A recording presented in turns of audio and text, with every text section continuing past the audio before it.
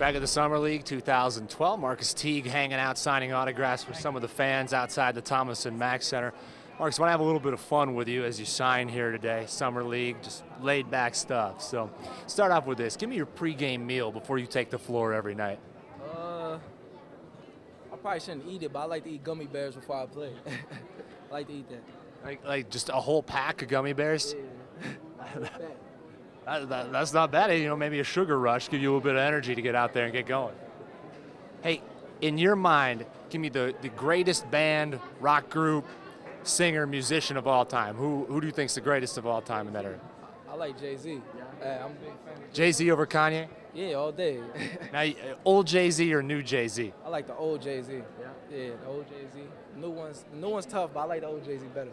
You listen to that before you take the floor every time? I listen to Jay-Z or Meek Mills. Jay-Z, Okay. Meek Mills. So far, I know you haven't probably gotten to meet everybody that you're going to be playing with, but give me the best dressed player, I will say, on your college team, since you know those guys a little better. Had to be between Terrence Jones or Deron Lamb. Yeah, they big dressers. True Religion, all that stuff. Yeah. What are you sporting when you go out on the town? Huh? I like to wear polo or True Religion, things like that. Tell me, what's your favorite vacation spot? If you had a dream vacation, where would you go?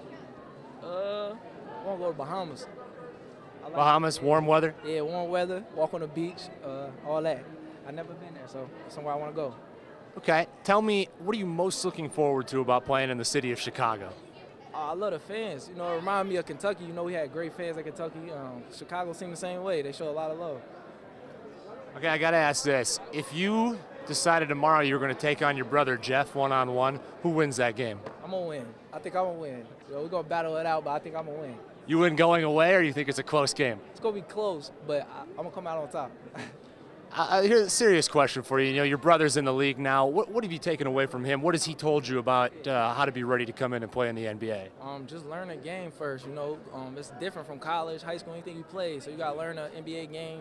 Just be a coach, at the point guard perspective, being a coach on the floor and running your team, knowing where everybody needs to be, things like that. All right, I'll finish up with this. Back to some fun. Give me your favorite app on your cell phone right now.